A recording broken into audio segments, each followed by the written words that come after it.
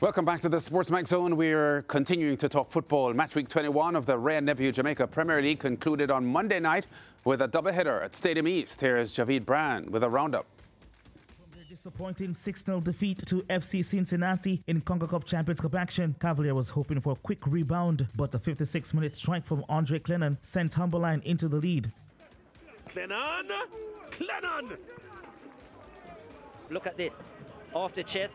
Put it in front of him, opened his body well to place it into the far corner. Jalmara Calvin leveled things up in the 72nd minute. It's more mid-afternoon. Here's a header! Calvin once more. Cavalier thought they had the winner after Giovanni Leng scored in extra time, only for it to be disallowed by referee Andre Farquharson. Leng running through, thought he had his first goal of the season. Rudolph Speed can't believe it. As a matter of fact, there was another call up there for a penalty that we didn't get. And then this was a clean goal. These are not easy things to miss. These are, it is the most difficult thing for you to make a call like this wrong. So I mean, after we spend millions of dollars to play football, we're supposed to win our games, to forget to win our games. Frankly, I think we'll win the game, except for that blatant call that have no place in football. We know we have to come to Stadium East to at least get something from this game. We're at least a point. I thought we were a little bit unfortunate we couldn't hang on to the 3 points. But as I said, many people thought that we'd have come here and get a drumming. But I thought the boys played gallantly today, and I think we deserve at least a point from the game. Meanwhile, 2022 champions Harbourview wretched run of form continues. They were beaten by Dunby Holding 3-0 on the night. They should have been celebrating their 50th anniversary. Dwight Merrick on loan from Mount Pleasant opened the scoring in the 35th minute. And he strikes goals against the Stars of the East.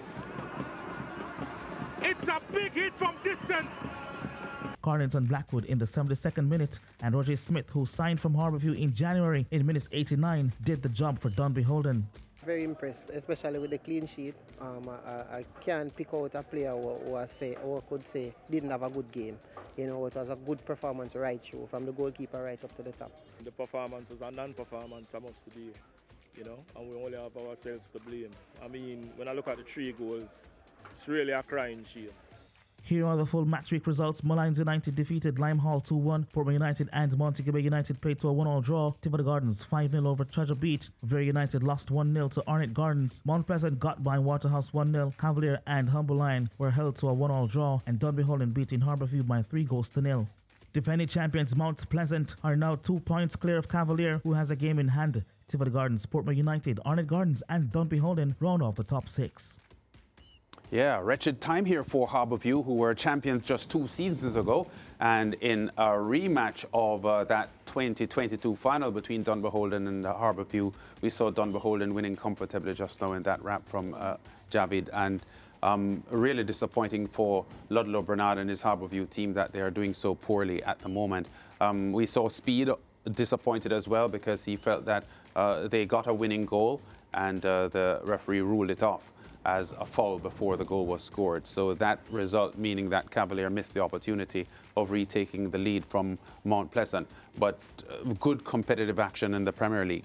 Yeah, that's what I like about it. You know, as I said last week when we did our analysis of the Jamaica Premier League lands, is the fact that you can't really sleep on any of the teams. The competition is still wide open and a lot of teams can get it done. I have to say Harbourview has been so disappointing for me because it's one of the teams that I look forward to see performing well. It has been their 4th consecutive loss in the JPL, and for me now I'm starting to wonder if the issues lands are a bit bigger than even meets the eye.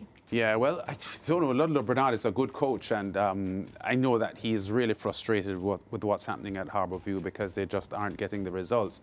At the other end of the table, though, Mount Pleasant continuing to do really well. We saw them get a victory on Sunday, and a wonderful goal. We have this strike here from Kimoni Bailey, who was injured for a few months and missed the middle part of the season, but he's such a quality player. Look at this strike here that he scores here. That's one of the best goals we have seen in the Premier League. Yes. And that gave them the result that they needed there. I have to say, though, that I was a little surprised by his post-game interview when asked by Leger Williams if that's one of the best goals or the best goal he has scored in the Premier League. To me, he downplayed the goal. he knew it was a good strike, but he felt he has delivered better. Let's hear what he said. For me, still, I've scored better than that, but you know that one was a good one also to add to the tally. You know, sometimes it's just the hard work, and you know we just gotta be patient because I know it's coming. So it's just the patience for me. I guess when you're accustomed scoring quality goals, it's a bit... The reason why that goal was such a good goal is because of how high he took the shot from. But in the moment, Lance, we're doing a press conference right after he scores the goal. He didn't get the opportunity to go back and look at the goal. Let's cut him. But he left it left his boot. He should know. It took a lot of technique, not only to get the shot directed properly on goal, but with that power. So I would suggest, Kimoni, that is a top strike. And while you accepted that it was a good goal, I think it was better than you realized. That's our segment. Yeah. We'll be back with our interactive after this.